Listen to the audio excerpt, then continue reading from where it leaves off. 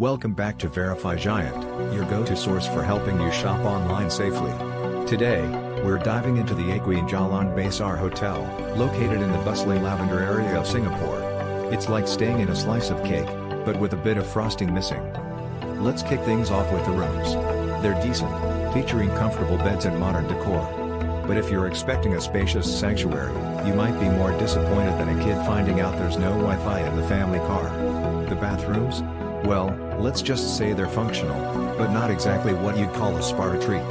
Think more quick scrub than luxurious soak. Room quality gets a score of 6 out of 10. Now, on to amenities. The hotel offers a small fitness center, but if you love sweating in a sauna, good luck finding one here. Instead, you might want to explore the vibrant streets of Singapore for some local flair.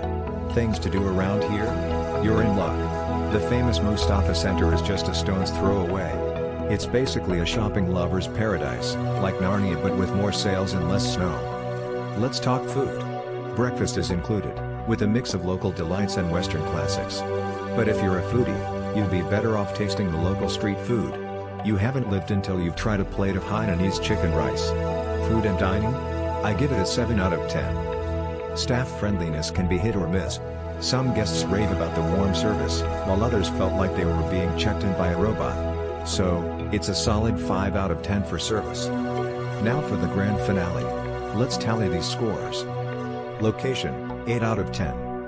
Room quality, 6 out of 10. Amenities, 5 out of 10. Food and dining, 7 out of 10. Cleanliness, 7 out of 10. Wi-Fi, 6 out of 10. Value for money, 5 out of 10. Security, 8 out of 10. That gives us a total score of 52 out of 100, worth visiting but not great. So, is it worth your time? Yes, but with a pinch of caution.